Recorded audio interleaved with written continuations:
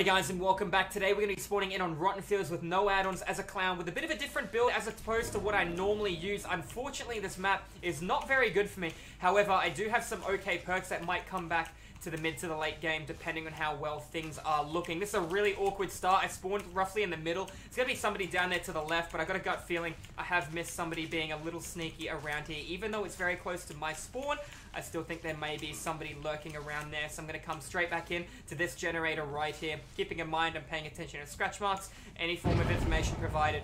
And there you go. I don't have anything. I saw the Jenny miss. Going to sidestep two people. Now I need to make a decision. Do I want to down one or do I want to go for the other? Now here's the play. I'm going to bottle through this. I'm going to sidestep through here and play this. Did you take back pathing? You did, and I'm going to do that one there too. I'm going to sidestep. Now you have to have a really good dead hard, cutie. Let's see it. No dead hard. We'll take the M1 on her back just to make sure she can't make the play. Works out well for me. Unfortunately, I'm revealing the fact that I don't have bamboozled, and I won't be able to use that later on against this player to trick them. Now, we got regression on that generator. I'm going to try and hook her a little bit to the right here. If I can get her to the next hook, that would be a dream. Now, a lot of people would be like, why don't you hook her on that hook right there? It was much closer, and this is a gamble. One person taking a body block, and she would wiggle off. However, taking her here allows me to check on this other generator to my right-hand side, and these two, and I try and apply pressure here if I need to, and guess what? I sure as hell needed to. I don't see anything here at all. I'm going to take a little bit of regression. Brutal strength, nice. We're going to check on this other one. I'm going to bottle right there, just in case. Looks like this has been worked on by two people. I see Scratch is leading left. That's fine. We'll go for it. We got one bottle. That's all we need. How are you going to play this jungle gym, my dear? You're not. You're going to just keep running. We're going to get a bottle there and a hit in the back here. She won't make it through a medium vault. We'll take that free hit. Hide my light, walk up, come for the lunge, and because she greeted at it, we got the moonwalk M1 down on her. Should have played a little bit further away, made her think I was coming from the other direction by showing my light that way, and we kind of outplayed her there. Surge tells me they worked on the Jenny to the right. I want to check on this one that's nearly done here in front of me too. These guys are group healing, which does hurt a little bit. I need to fill my bottles, and time is definitely of the essence right now. I can hear the Jenny is nearly done. I want to check on the one on the right. I also want to fill my bottles. I know my corrupt intervention has expired. Welcome to the average clown game, where time management is so important. I'll quickly check if anyone waited behind. I'm going to go right back towards the hook. I'm going to fill my bottles in the middle of the field, and I'm going to make a play off what information is provided, because they're going to come back and tap that, and we should have somebody cutting through any second now through the middle of the map. I don't see it. We'll take the bottle. There you go. Scratches right here coming in. Tap the generator. Try and make sure I got the bottle cutting off. Never mind. She's gone all the way around. I kind of want to put a bottle here. I was a little off with it too. She's tapping both of them. That's good. She's giving me a reason to hang around the hook. I'll allow it. Good play by her, but we got the lunge hit in the back. Let's make sure she's trading, and let's get surge regression on both of these gens. Or at least one of them. We'll take that. We lost another generator. She's waited a lot. I reckon this is BT. She's waiting around for a BT hit, so I'm actually going to outwait her BT. If I can get a body block, or if I can get a grab, it'll stop. It's a fast vault, so I can't grab a fast vault. I might get slapped with DS though. Keeping in mind that that other gen was nearly completed as well. We'll take a hook on this one, but we're going to hook her. In fact, we're going to hook her right here. We're going to hook her right here. There's that generator behind me to the left. They're really not giving me a lot to work with here, ladies and gentlemen. I don't have a really good 3-gen. You know, it's actually not bad when you look around and thinking about the 4-gen that I currently have available. Knowing I've got a guy injured and downed here, I might actually... Oh, that's unbreakable. That's unbreakable and soul guard. That's good. She can only do that once, ladies and gentlemen, and she can't do that anymore. Got this guy hooked in between what could possibly be my winning strat. I know a guy just completed that generator. I'm playing pretty close to the hook, but at the same time, I'm thinking about my mid to my late game. These guys, I've only got one person injured, and that was the person who was on the ground, who no longer has unbreakable soul guard. Somebody's here. You can see the scratch marks. I don't know what direction they went. If I could force 2 hooks for the price of 1 right now, that's going to be massive value for me, based on the fact the other guy got up. Scratch is coming around the side. Another generator done, getting me a little bit closer to my 3-gen strat. See a Claudette. Going to throw a bottle nice in front of her. Not going to chase her. Remember, I want 2 hooks out of the 1 player here, and I want to look for my late game, which is going to be here. Scratch is right in front of me right now. Not going to chase her. Going to get another bottle out. Going to try and force this struggle as much as I can. Unfortunately, playing close to the hook, and there looks to be our savior. I'm going to try and make sure I body block. I stuffed it up. There you go. Let's do it, darling. Get a direct impact. She's only in struggle. Looking for another sandbag hit. Make sure I take a player down. It's important. This one probably has BT. The other one in front does not have BT. Just get the smoke in the way. There's clearly a borrowed time save. See if I can get a nice hit on the guy's back right here if I can. Unfortunately, I'm going to have to mind game it and come in like that. Unfortunately, I missed it, but we got the body block, and she is going to be going down. That's 2 people on death hook on one side of the board in between my 3-gen. The other guy has been picked up, but I can repeat the exact same process I just did. Hook her in between the 3-gen and play around it. Only one person can take a body block hit.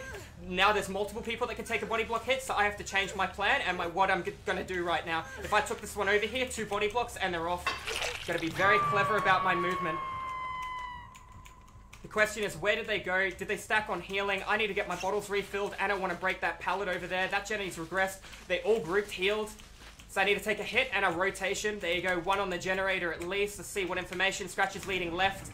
Where did you go? You stopped. We got the Claudette over here too. Get a bottle on the Claudette. Try and take a free hit on Claude and see what she decides to do. She hasn't been hooked, so she might be looking for the trade. 1 person on that objective, 1 person upstairs.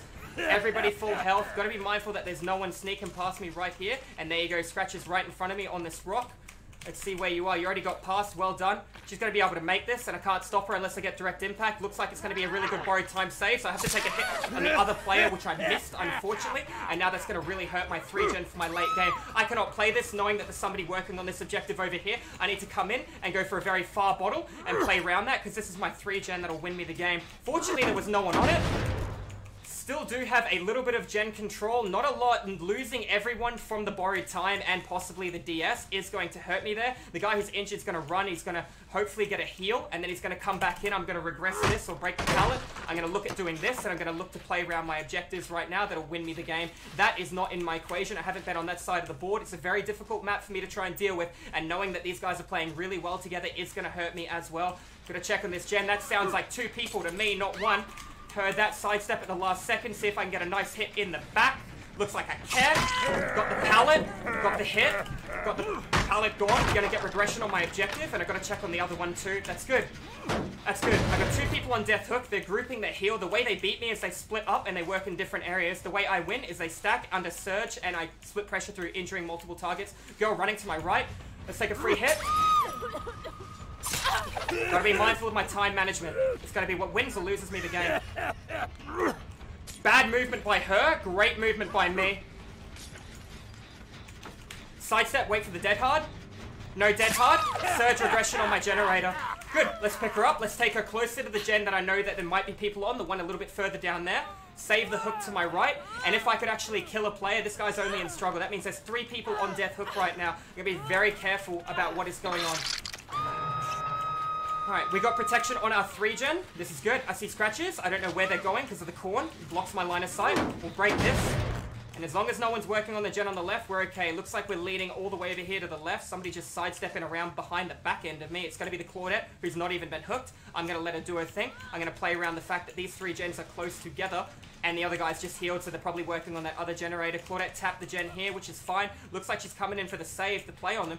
Can't see her scratches. She's leading to the right-hand side. We'll come right back in under the hook here. Make sure we're playing close to this. Somebody tapped it. It was already regressed. We know Claudette's going to try and make a hero play here. We're going to most likely look for the trade. All 3 people on 3 different generators. If that doesn't show you good teamwork, I don't know what is. I'm going to need this player to be eliminated, and I'm going to have to make a really good play here, knowing the fact that I'm under the hook, and I know there's no one on this gen. Once she dies, they can work on the gen on the right. That's Claudette scratches. I'm guessing it means there's no one on the gen in the corner. I need to go right in and check on the gen on the right-hand side once I secure the death. They're working really well as a team. Unfortunately, I am forced to be under the hook right now. Let's see what kind of plays they want to make. Didn't take the grab. Make sure I take direct impact, because direct impact...